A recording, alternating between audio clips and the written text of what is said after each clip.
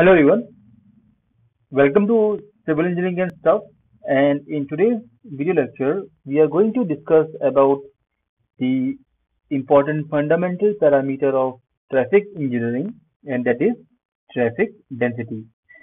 So, if you are following the previous lectures, if you have gone through the previous lectures, we have discussed about the fundamental parameters of traffic engineering in macroscopic category, and there we have discussed about the traffic volume. We have discussed about traffic capacity, and we have also discussed about the variety of speed or the variety of speed studies that are conducted in traffic engineering. These are the fundamental parameters of traffic engineering in terms of macroscopic characteristics. In the same category, that is the fundamental parameters, we have another important parameter called as the traffic density. We have traffic density, which is another important fundamental parameter.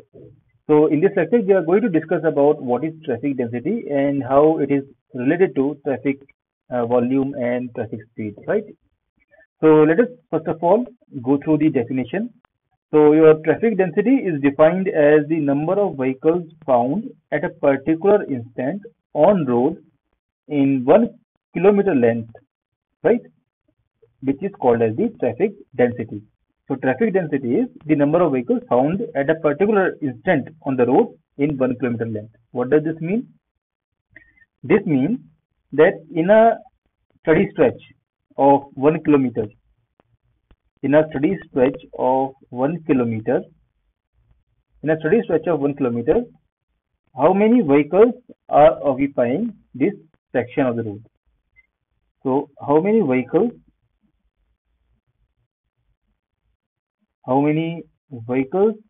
are occupying this 1 kilometer section of the road is what we call as the traffic density. This is what we call as the traffic density. So this means the unit of traffic density will be vehicles per kilometer, vehicles in ECU, right? So how many vehicles are occupying 1 kilometer length of the road is called as the traffic density. So one thing that you should notice or compare between the traffic volume, traffic capacity, and this traffic density is that in traffic density, the vehicles are stationary, right? The vehicles are stationary. If you look into the definition again, the vehicles are occupying 1 kilometer section of the road, right? The vehicles are found at a particular instant. So we are looking at the stationary occupancy. We are not looking at the number of vehicles that are passing the 1 kilometer section of the road. I'll just write it down. It's a very important and a very confusing thing that in traffic density we are not looking into the vehicles that are passing the 1 kilometer section of the road. This is not the case. We are looking at the vehicles that are occupying this 1 kilometer section of the road at any particular instant of the time. It can be the peak hours, it can be the mid peak hours, or it can be the low traffic volume time like 2 a.m., 3 a.m. in the morning. Okay, so the traffic density is the number of vehicles occupying a section of the road, 1 kilometer section of the road at any point of time. So the unit of traffic density is vehicle per kilometer. Okay, so unit is vehicles per kilometer. So what is the relationship? What is the relationship between traffic volume, traffic speed, and traffic density? Now you see, we are talking about the traffic as a whole.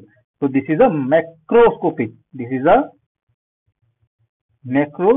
Parameter. When we have already discussed in the video what is macroscopic and microscopic parameters. So when we are looking at the traffic as a whole, it is called as the macroscopic parameter, right? So the relationship between traffic volume, traffic speed, and traffic density is that your traffic volume, your traffic volume is equals to traffic speed multiplied by traffic density. Traffic volume is equal to traffic speed multiplied by traffic density. So we know the unit of traffic volume is vehicle per unit time. Time can be hours. Speed is distance.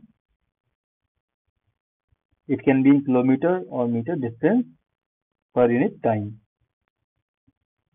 Density we have discussed is vehicle per kilometer, that is the distance, right? A section of the road, the distance. So you can see this is being cancelled. So vehicle per unit time, vehicle per unit time, right? The units are matching. So the relationship between the fundamental parameters, traffic volume, traffic speed, traffic density is traffic volume is equal to traffic speed into traffic density. Okay. So what is the purpose of like studying the traffic density? What is the purpose of studying the traffic density? So by studying the traffic density, it gives us the overall flow rate of the road. It helps to find out, or through the traffic density, we get to know what is the jam condition scenario. What is the jam condition scenario? We try to formulate the correlation between the fundamental parameters like traffic speed, traffic capacity, traffic density, and likewise, right?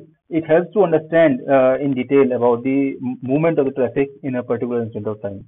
Okay, so this is why we go for traffic density. All right. So this is like a small video lecture about the traffic density. I hope with this video lecture, this concept is clear to you, and you have. I am assuming that you have gone through the previous videos related to the fundamental parameters. Because in the upcoming videos, we are going to discuss about the relationship between these fundamental parameters. So it should be clear what these standard terms mean. Okay. So that's it for this video. I hope the lecture was crisp and concise and up to your expectations and served the purpose. If so, like the video, post your views in the comment section, and subscribe to the video for more lecture like this. Thank you for watching. Have a nice day.